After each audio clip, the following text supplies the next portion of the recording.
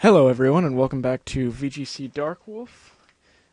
Today we are going to be doing a little how-to guide where we are not sucking your blood.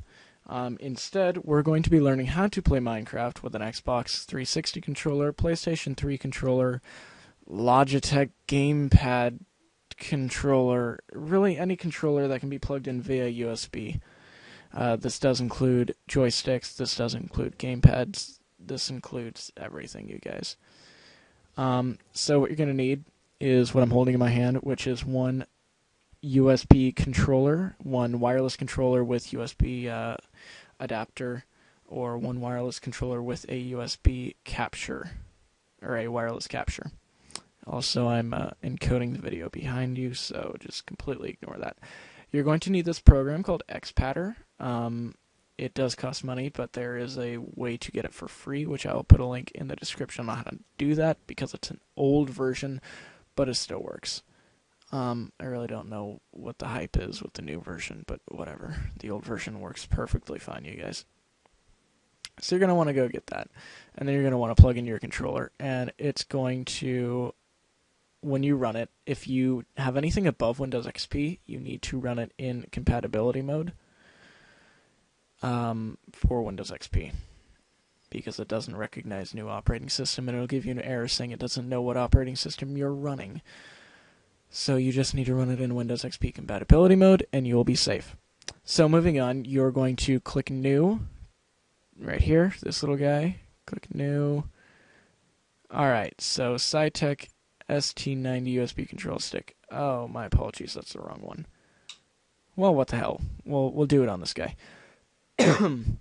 Oh, excuse me. So, sticks. When enabled, push stick left, up. We now have full reign with the Cytec. Now, this is a one-stick USB joystick. This would be for like flight simulators. D-pad, there's no D-pad. Buttons. Let's just start pressing buttons. Okay, doesn't recognize the digital throttle. Triggers. Oh, no, we don't have triggers. So this goes here. This guy goes here, and this guy goes here. Granted, this is not exactly how it looks, but this is how I'm going to set it up so that I know. So here you have your model. I do recommend that you set this up appropriately according to your gamepad, because this is how you're going to see it when you save it. So now we're going to close, up, down, left, right, buttons, trigger. So, of course, these are on the stick, these buttons here, but just for the sake of argument. And then you make a new profile, and then you just click, I don't know if you guys saw that, you click on one of these buttons, and then it brings up this keyboard, alternate stuff, number, numpad, and then your mouse, including scroll wheel and middle click, left click, right click, fourth and fifth buttons on the side, direction. You can set it up to hit multiple keys at once. I have no idea what any of these guys do, and I don't even know what this is called. I don't know what that does, guys. Oh, you can name the button. Cool. Okay, so let's say the main trigger, that would be like your firing trigger. Let's say we want that to be right click. And then to break a block, left click, and then this guy. Let's do E to open the inventory, because I like E instead of I. And then W. Oh, no. Because we're going to assume that you have to use. And then you would save this profile as, and then you would save it as like Cytec ST90. I like saving it with the name and then the program in front. So now if you were to go play Minecraft, you would be able to. Oh yeah, I should probably save the layout as ST90. Yep, okay. So really what you've done is you've enabled your computer to be controlled via whatever you're doing. So you're not really mapping Minecraft to be able to play it so much as you're allowing it to control your entire computer. All you've done is you said... There we go.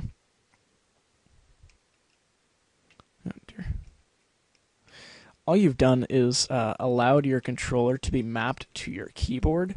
So whatever you do will be...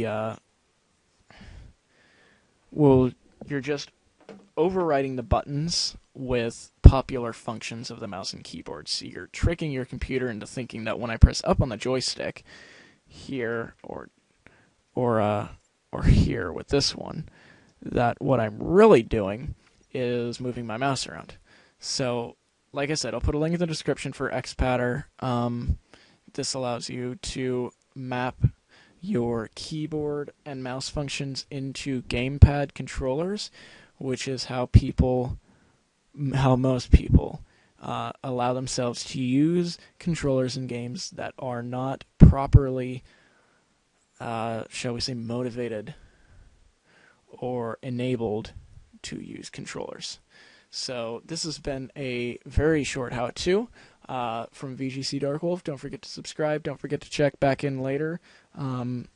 Next on the list for your guys' how-to guides, if you'll give me just a moment to look, is either how to SSH into iOS, or set up MCP, or tie a tie. So VGC Dark Wolf signing off. I will catch you guys later.